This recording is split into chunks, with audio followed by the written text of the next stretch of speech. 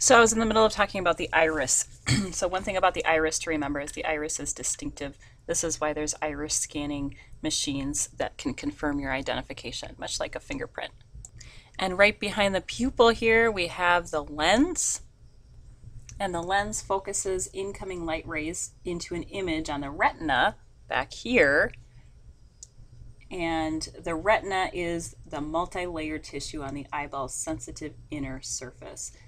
So when the lens focuses the rays and the lens can change its curvature, this is accommodation. So the definition for accommodation is the process by which the eye's lens changes shape to focus near or far objects on the retina. So some details about the retina.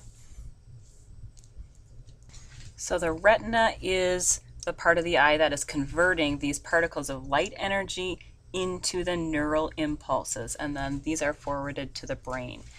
So that process is transduction. So that gets us to phase 3 of vision. So here we have a zoomed in image of the back of the retina, and we see the light coming in. And by the way, this is the fovea, just zoomed in on the fovea, the point of central focus. So here we have the light coming in, and at first it goes to the back layer here. And these rods and cones are receptor cells. So the receptor cells receiving that impulse, the energy. And remember, rods detect black, white, and gray. These aren't necessary for peripheral vision and twilight vision, and they're very sensitive to a faint amount of light. This is why you can see fairly well with very limited light. And then we have the cones, and the cones are concentrated near the center of the retina by the fovea, and they function in daylight or well-lit conditions, and they can detect fine detail, and the cones are what give rise to color. One memory aid for me is cone color, CC. So when these neural signals are sparked, the bipolar cells are activated. Here they are. And the bipolar cells activate the ganglion cells. There they are. And the ganglion cells then connect to the optic nerve. And actually, the optic nerve is all the axons from the ganglion cells, and they converge to form that optic nerve. And notice here there are no receptor cells. There's no rods and cones. There's no receptor cells. This is your blind spot. So this is where the receptor cell, or where the optic nerve leaves the eyes, and there's a bit of a hole there. If you follow the directions on that vision handout that I gave you, if you read around that handout, it'll show you how to find your blind spot, what you can do, and you can see your blind spot. So here we have that description of transduction I talked about in class on Tuesday, and here you can see better what's actually happening in the brain. So there's our optic nerve. It crosses and the information goes to the thalamus. Remember, the thalamus is where all sensory input goes except for the sense of smell, and then it's sent to the cerebral cortexes. Remember, that's the occipital lobe. And that place where the optic nerves cross is called the optic chiasm. So then we have the final phase of vision in the brain. So that information goes to the visual cortex. And you have feature detectors. These are specific areas of the brain that respond to specific things. So one name you want to remember here regarding feature detectors are the names David Hubel and Torsten Wiesel. These names are listed on the packet that I gave you with the key vocabulary in the front of it. This is the sensation and perception packet. I believe it's blue. You need to know these names. These guys won the Nobel Prize, and they are responsible for demonstrating that neurons in the occipital lobe's visual cortex receive information from individual ganglion cells in the retina. So they showed what I just described to you.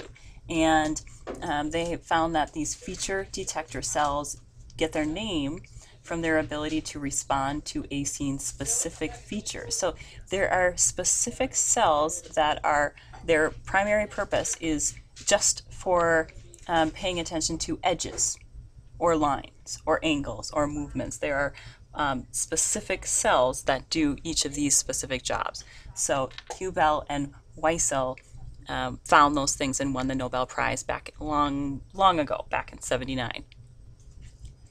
So this work that they did is really the research and the work behind this amazing ability for us to perceive faces.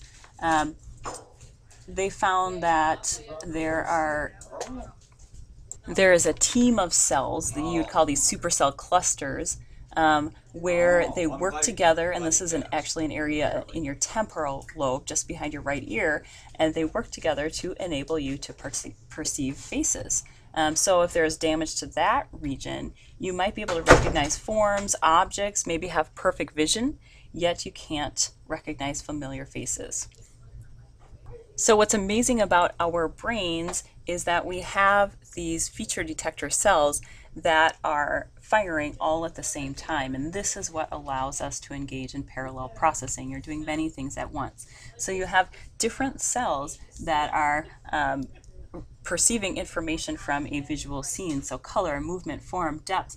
We have cells that are detecting all of those features all at the same time, and this is another form of what parallel processing is. You probably remember that term from the memory chapter, and it's the same term, it's just applied in a very specific way in this text. So that's why the turkey's sitting there with a gun. That's a really weird picture. So here's that handout that I gave you in class today. I hope you got it. If you didn't, talk to me tomorrow. I also put it up on Moodle so you can print it off for yourself. But take a moment right now, pause this video, find that handout, take a look at it, read all of these details. These are important things for you to know. So now we finally get to color vision. So remember through this that color resides not in the object itself, but in the theater of our brains. We can actually discriminate 7 million different color variations. This would be considered the difference threshold for colors. Now there's two major theories regarding how we see color and how some people have color deficiency. You need to be familiar with both of these because they actually work together. Let's start with the opponent process theory. So this theory states that the sensory receptors come in pairs. There's a red-green pair, yellow-blue pair, and a black-white pair. And if one color is stimulated, the other is inhibited. So this theory explains the after image that you experienced in class. When you stare at a green square for a while and then you look at a white sheet of paper, you're going to see red because of this red-green combination. When you stare at a yellow square for a while and then look at a white sheet of paper, you're going to see its opponent color, blue. A man named Ewald Hering, H-E-R-I-N-G, came up with this opponent process theory. The other theory you need to know is the trichromatic theory. So this theory states that there's 3 types of cones. Remember, cones color. Cones are what allows you to see color.